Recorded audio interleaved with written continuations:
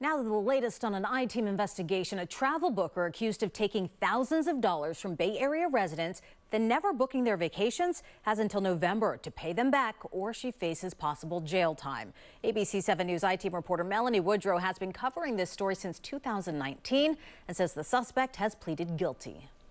Bay Area residents who trusted Wendy Wong to book their destination weddings, family reunions, and vacations may finally get their money back. Today, Wong pleaded guilty to 2 felony counts. The Santa Clara County District Attorney's Office says she had been facing 50 felony counts. I think it's well worth the wait, definitely, as long as something's done about it, and it seems that it was. Victims like the Marr family told the I-team Wong took their money to book vacations but didn't actually book their trips. In 2019, Rachel Nisperos and her fiance told me Wong hadn't booked their Hawaiian destination wedding. I wish we never crossed paths with her. The Vasquez family says Wong took their money to book a family trip to Mexico. I was really pissed off because there was 22 of us. Celia Vasquez saved one of Wong's voicemails.